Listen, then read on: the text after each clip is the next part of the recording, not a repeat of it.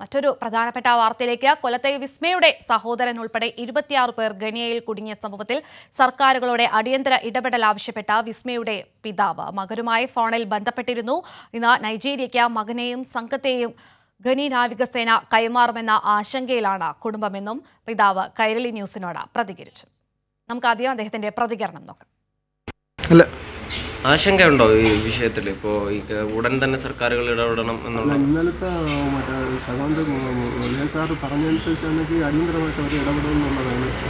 കാരണം ഇപ്പോൾ ഇന്ത്യക്കാരെ അതിനകത്ത് കിടക്കുന്ന ഇന്ത്യക്കാരുണ്ട്. അപ്പോൾ അതുകൊണ്ട് അവർ അടിയന്തരമായിട്ട് ബന്ധപ്പെടുന്നത് ഇന്നലത്തെ എൻ്റെ അദ്ദേഹം തിരിച്ചെന്നോട് വിളിച്ച് കാര്യങ്ങൾ പറഞ്ഞു തന്നെ കാണുമെന്ന് പറയുന്നത് അറിയിക്കേണ്ടെന്ന് പറഞ്ഞാൽ അതുകൊണ്ടാണ് അറിയിക്കേണ്ടെന്ന് പറഞ്ഞാൽ അവർ കമ്പനി തന്നെ ചെയ്തോളാമെന്ന് പറഞ്ഞു. അങ്ങനെ അതുകൊണ്ടാണ് അവർ അങ്ങനെ നിന്നത്. പിന്നെ എന്ത് ചെയ്യാനാണ് എൻ്റെ ഒരു വിധിയല്ല. രാജ്കുമാർ ചേരുന്നുണ്ട്. ആ വാർത്തയുടെ കൂടുതൽ വിശദാംശങ്ങളുമായി രാജ്കുമാർ, വലിയൊരു ആശങ്ക തന്നെയാണ് ഉള്ളത്. ഇപ്പോൾ ഉള്ളത്. വിസ്മയുടെ സഹോദരന്റെ ശബ്ദ സന്ദേശം കഴിഞ്ഞ ദിവസം നമുക്ക് ലഭിച്ചിരുന്നു. അതിലും വലിയൊരു ആശങ്ക പറയുന്നുണ്ട്. അവരവിടെ വലിയ തടങ്കലിലാക്കപ്പെട്ടിരിക്കുന്നു. യാതൊരു നടപടിയും കേന്ദ്ര സർക്കാർ ഇതുവരെ സ്വീകരിച്ചിട്ടില്ല അവരെ മോചിപ്പിക്കുന്നതുമായി ബന്ധപ്പെട്ട. ഇപ്പോൾ ഇതാ വിസ്മയുടെ അച്ഛനും പ്രതികരിച്ചിരിക്കുന്നു. വിജിത്തുമായി ബന്ധപ്പെട്ടതിന് ശേഷം എന്താണ് അദ്ദേഹം പ്രധാനമായും എന്തൊക്കെ ആശങ്കകളാണ് അവർ പ്രധാനമായും പങ്കുവയ്ക്കുന്നത്? രാജ്കുമാർ, ഇതിപ്പോ ദിവസങ്ങൾ ഇത്രയായി. ഈ ഒരു പ്രതിസന്ധി തുടങ്ങിയിട്ട് തന്നെ ഏതാണ്ട് 2.5 മാസം പിന്നിട്ടു. ഇപ്പൊ കഴിഞ്ഞ ഒരാഴ്ചയായിട്ടാണ് ഇവർ തടങ്കലിലുള്ളത്.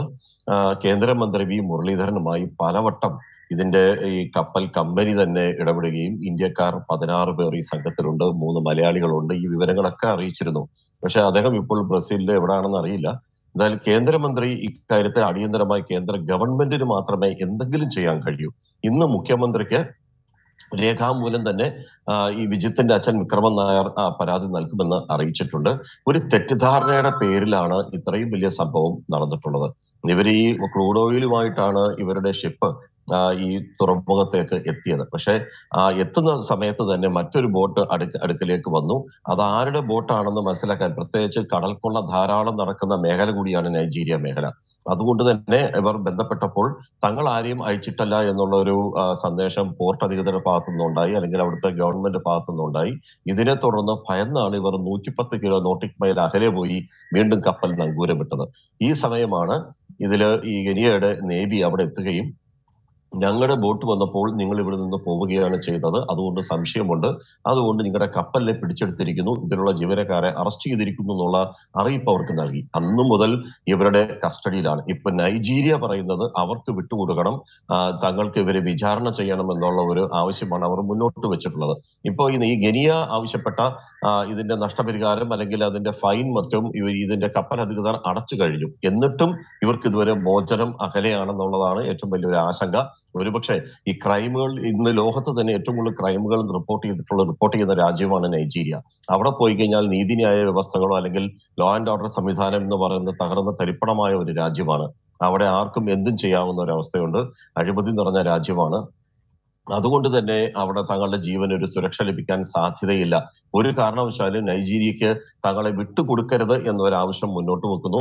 കേന്ദ്ര ഗവൺമെന്റ് ഇക്കാര്യത്തിൽ അടിയന്തരമായി ഇടപെട്ടില്ലെങ്കിൽ തങ്ങളുടെ ജീവനും ഭീഷണിയുണ്ടെന്നാണ് വിജിത്തും സംഘവും ഇന്ന് രാവിലെ നമുക്ക് തന്നെ അവരുടെ വീഡിയോ അഭിമുഖം തന്നെ ഇന്നലെ നമുക്ക് ശബ്ദ സംപ്രേഷണം നമ്മൾ പുറത്തുവിട്ടു. ദില്ലി ബ്യൂറോയാണ് പുറത്തുവിട്ടത്. ഇപ്പോൾ നമുക്ക് അവരുടെ വീഡിയോ തന്നെ നമുക്ക് ലഭിച്ചിട്ടുണ്ട്. അത് ഇനി വരും ബുള്ളറ്റിനിൽ നൽകാനാകുമെന്നാണ് പ്രതീക്ഷിക്കുന്നത്. വിജിത്തും ആ കപ്പലിന്റെ ക്യാപ്റ്റൻ ഉൾപ്പെടെയുള്ളവർ അവർ ആശങ്ക അറിയിച്ചുകൊണ്ടുള്ള വീഡിയോ സന്ദേശം നമുക്ക് നൽകിയിട്ടുമുണ്ട്. നമുക്കിപ്പോൾ ആ വീഡിയോ സന്ദേശം നമുക്കിപ്പോൾ തയ്യാറാണ്. രാജ്കുമാർ, അവരുടെ ആശങ്ക, അവരെത്രത്തോളം വലിയൊരു ആശങ്കയിലാണ്. അവർ ഒരു രീതിയിലും നൈജീരിയയിലേക്ക് കൈമാറരുത്, അവരെത്രയും വേഗം മോചിപ്പിക്കണമെന്നാണ് അതിൽ പ്രധാനമായും പറയുന്നത്. നമുക്ക് ആ സന്ദേശം കേൾക്കാം. നമസ്കാരം, ഞാൻ വിജിത്താണ്, തേർഡ് ഓഫീസറാണ് ഹെറോയിക് ഷിപ്പിലെ. Master captain Tanush Mehta, chief officer ഒരു മലയാളിയാണ്, സനു ജോസ്. ഞങ്ങളിപ്പോ ഓൺബോർഡ് ഷിപ്പിൽ വന്നേക്കാണ്. ഇപ്പൊ ഞങ്ങളുടെ ship totally Nigerian നേവിക്ക് hand over ചെയ്യാന്നാണ് പറയുന്നത്. ഇന്ത്യൻ ഗവൺമെന്റിന്റെ ഭാഗത്തുനിന്നായാലും കമ്പനിയുടെ ഭാഗത്തുനിന്നായാലും മാക്സിമം ട്രൈ ചെയ്യുന്നുണ്ട്. ഞങ്ങളുടെ സിറ്റുവേഷൻ വളരെ മോശമാണ്. മലേറിയ, ടൈഫോയിഡ്, അതുപോലത്തെ പല അസുഖങ്ങളും ഞാൻ ഉൾപ്പെടെ ക്യാപ്റ്റൻ ഉൾപ്പെടെ എല്ലാവർക്കും 2 പ്രാവശ്യം വന്നു പോയതാണ്. ഞങ്ങളുടെ ഈ ഒരു സിറ്റുവേഷനിൽ നിന്ന് ഗവൺമെന്റ് ഓഫ് ഇന്ത്യക്കും അതേപോലെ തന്നെ നിങ്ങൾക്ക് മാത്രമേ ഞങ്ങളെ ഇതിനകത്ത് നിന്ന് റിക്കവർ ചെയ്യാൻ പറ്റുള്ളൂ. ദയവ് ചെയ്ത് ഞങ്ങളെ ഈ ഒരു കഠിനമായ സിറ്റുവേഷനിൽ ഞങ്ങളെ ഹെൽപ്പ് ചെയ്യുക. Please government support us. Please. Thank you. Hello, I am Captain Tanuj Mehta of motor tanker Heroic Idun. It is registered with Marshall Islands and managed by OSM Maritime Group. We are arrested in Equatorial Guinea, and today the vessel is being handed over illegally to Nigerian authorities. We were arrested by Equatorial Guinea warship on an announcement by Nigeria from international waters on 12th of August and brought to Equatorial Guinea on 14th of August. Since then till now we have been kept as detained in Equatorial Guinea. 15 of the crew members were taken ashore on 14th of August when the vessel arrived Equatorial Guinea, and 11 crew members were left on board. We have been repeatedly investigated by Equatorial Guinea authorities and Nigerian naval authorities also in Equatorial Guinea. Although no harassment was done to us, living conditions were reasonable. Various people suffered from diseases. Like myself, I suffered from malaria and I'm still suffering from typhoid. Other crew members also suffered from malaria. And it has not been a pleasant experience, and we do not know how the situation will be with us when we go to Nigeria. And the governments are trying to help us. The Indian government is actively trying to help us. Our company and the owners are also trying to help us. But in this part of the world, it doesn't seem to be working, and this illegal detention and illegal handover of the vessel to Nigeria is something beyond anybody's control, and this is all illegal operation. My name is Sanujos. I'm chief officer of the ship. On 14th August, the authorities from the Equatorial Guinea has investigated on the ship. They have inspected all the accommodation and the common spaces, cargo tanks, and they could not find anything. They could not find a drop of oil from our ship, and they were cleared. And we were like 11 people on board the ship. Like last 3 months, we were suffering with the fatigue. We had to share all the work. It is a very big ship, and then we have been going through a very big difficulties here. So we would like we request you to assist us for getting release our ship from here, and then we wanted to go back to our families. Myself, Vijit Vikraman Nair, third officer of this Heroic Idun crude oil ship.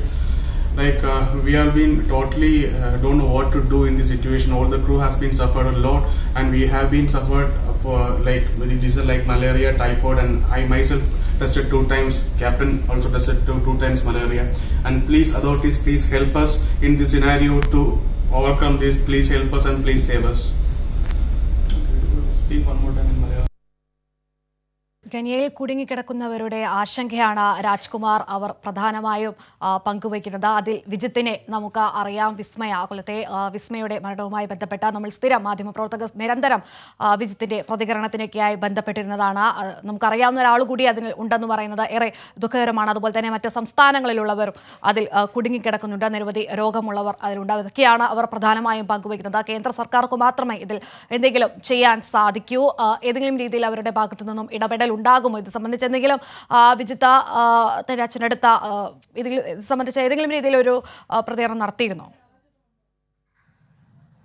ഇതുവരെ കേന്ദ്ര government അല്ലെങ്കിൽ V Muraleedharan Vikraman നായരെ വിളിച്ചിരുന്നു, സംസാരിച്ചു. അടിയന്തര ഇടപെടൽ ഉണ്ടാകുമെന്നാണ് അറിയിപ്പ് നടത്തിയെന്നാണ് ഈ വിക്രമൻ നായർ തന്നെ ഇപ്പൊ അല്പം മുമ്പ് നമ്മളോട് പറഞ്ഞത്. അപ്പൊ ആ സ്ഥിതിക്ക് പക്ഷെ ഇത് സമയം വൈകുന്നു എന്നുള്ളതാണ് ആശങ്ക. അതായത് അത് VLCC ഹെറോയിക്കൽ എന്ന കപ്പലിൽ ഓയിൽ നിറയ്ക്കാൻ നൈജീരിയയിലെ ITPO ടെർമിനൽ ഓഗസ്റ്റ് 7-നാണ് ഈ വിജിത്തും സംഘവും എത്തിയത്. അവിടെ എത്തിയപ്പോഴാണ് ഈ ഇത് പിടിക്കുന്നത്. അവിടുത്തെ നൈജീരിയൻ നാവികസേന ഇവരെ പിടിക്കാനായി എത്തി. അന്നേരം ഇത് കടൽ കൊള്ളക്കാരാണോ എന്ന് സംശയിച്ചാണ് ശരിക്കും വിജിത്തിന്റെ ക്യാപ്റ്റൻ ഉൾപ്പെടെയുള്ള സംഘം ഈ കപ്പലുമായി അവർ ഗിനിയയിലെ ദ്വീപിന്റെ ഭാഗത്തേക്ക് പോയി അഭയം തേടിയത്. അതൊരു 100-110 നോട്ടിക്കൽ മൈൽ അകലെയായിരുന്നു. ഇതിനെ തുടർന്ന് ഗിനിയയുടെ അവിടെ അതിർത്തിയിൽ അതിക്രമിച്ച് കയറി എന്ന് പറഞ്ഞ് അവരവിടെ കേസെടുക്കുകയും ഇവർ പിടിച്ചെടുക്കുകയും ചെയ്തു. അങ്ങനെ ഏതാണ്ട് $2 മില്യൺ പിഴ ചുമത്തിയത്. അത് ഈ കമ്പനി അവർക്ക് കൈമാറിയിട്ടുണ്ട്. പക്ഷെ ഇപ്പൊ നൈജീരിയൻ നാവികസേന പറയുന്നത് ഞങ്ങളുടെ അതിർത്തിയിൽ കടന്നു വന്ന ഈ കപ്പലാണ് ശരി രാജ്കുമാർ, എന്തായാലും എത്രയും വേഗം അവരെ മോചിപ്പിക്കാൻ സാധിക്കട്ടെ. കേന്ദ്ര സർക്കാർ എത്രയും വേഗം അതിൽ ഇടപെടട്ടെ എന്ന് തന്നെ നമുക്ക് കരുതാം. 26 ആളുകളാണ് ഖനിയിൽ കുടുങ്ങിക്കിടക്കുന്നത്. അവരെ നൈജീരിയൻ നേവിക്ക് കൈമാറരുതേ എന്ന ഒരു പ്രാർത്ഥന മാത്രമാണ്, ഒരു ആശങ്കയാണ് അവർ പ്രധാനമായും പ്രകടിപ്പിക്കുന്നത്. അതിനുപരി രോഗബാധിതരുണ്ട്, പല പ്രായക്കാർ, പല സംസ്ഥാനങ്ങളിൽ ഉള്ളവരാണ് അവർ. അവരുടെ ഒരേ ഒരു ആശങ്ക അവർക്ക് നൈജീരിയയ്ക്ക് കൈമാറരുതേ, എത്രയും വേഗം അവരെ മോചിപ്പിക്കണമെന്നാണ് അവർ പ്രധാനമായും ആവശ്യപ്പെടുന്നത്. രാജ്കുമാറാണ് വിശദാംശങ്ങൾ നൽകിയത്.